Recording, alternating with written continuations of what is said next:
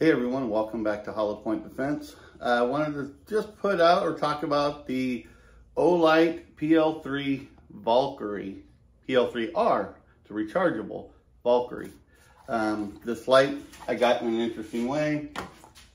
Some of you may have seen the Olight O-Sight review I just did. They were happy with it, so they got in contact with me to ask if I would try one of their weapon lights. So I did. I took the opportunity to use it, so I kind of like to try one anyways.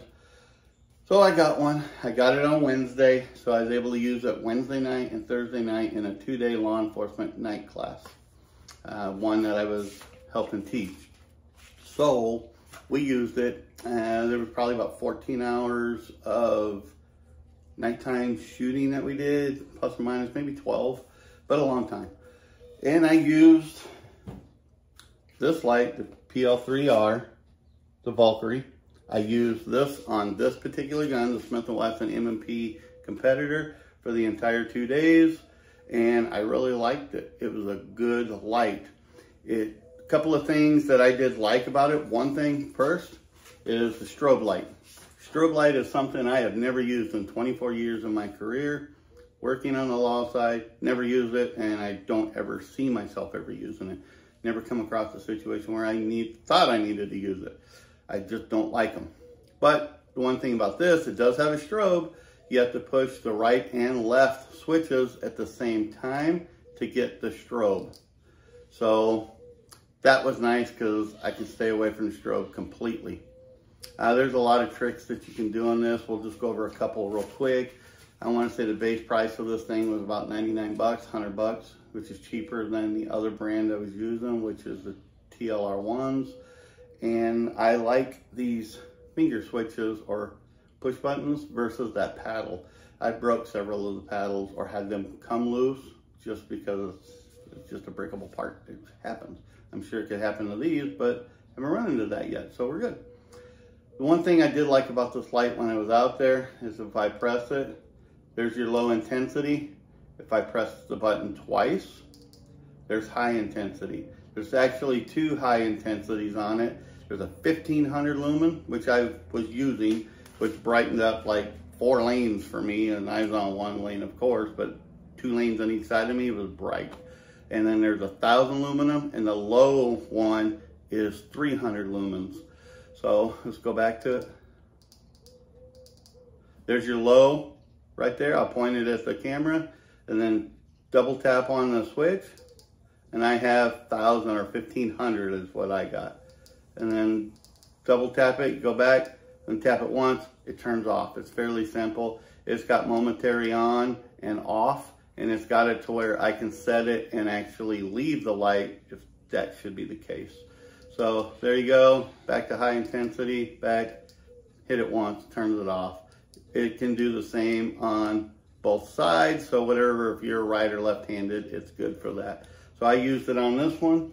I really liked it. It was noticed 20, 25 lanes down from me. We were on a 40-lane bay, and I had people asking me how bright that was because I used the 1500. I want to say, let me look at my instructions again. If you use 1500 lumens, you got about 36 minutes of light. If you use 1000, you've got about the same. And if you do 300 lumens, you've got 100 minutes of light. I always kept it on the high intensity one just because I wanted to see how it worked, and I had a good time with it. I saw everything I wanted to. I did use the low intensity on night 1, Wednesday night, and it was great. It was fine. I could see through. Because if you notice, I'm using the Holosun SCS on the Competitor. I was able to look through that with more than enough light to see what I needed. And we were running anything from 25 yards, or I did. I ran 25 yards, 15, 10, 7, 5, and 3. And all of them, I had enough light to see what I needed to do for those particular drills or what I was doing. So on that aspect, they were really good. The high intensity, of course, I had more than enough light. And even at 5 and 3 yards, I saw everything I wanted to see, plus some.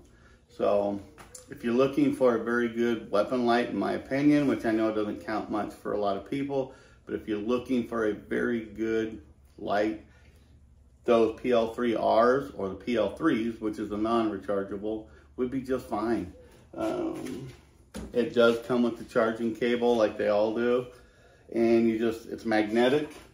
Let me show you. You'll plug it into your USB port, get your light, and just plug it right on like that and let it charge. There you go.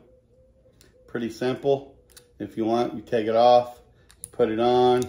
And the cool thing is I have one of those rail switches, the flat switch, for this light too. It goes right on here, and that magnet's not gonna pull off, so I'm not too worried about, oh, it's gonna fall off when I need it. I'm not worried about that. It'll be fine. It's a pretty strong magnet. But I have that switch. I haven't run it on a rifle yet. I will here, hopefully in the next couple weeks, and I'll report back on the rifle use of it, and we'll go from there. But if you're looking for the Olights or looking for a good weapon light and you don't want to spend a ton of money, you can go to the Olight, and they're 99 bucks. I had a good time with it. I'm going to run the hell out of this one to see. I've even talked to Olight in the past. I'm talking a year or two ago. They were really good on if you had an issue, just let them know, and they take care of it. So their warranties are really good. So if you're looking, I'll post a link below to their store and Amazon. Get it either way. And let me know what you guys think. I've heard good and bad. I've had nothing but positive experiences with this one. I know it's new, but I see the quality is there. So let me know what you guys think. You guys have a good day. Bye.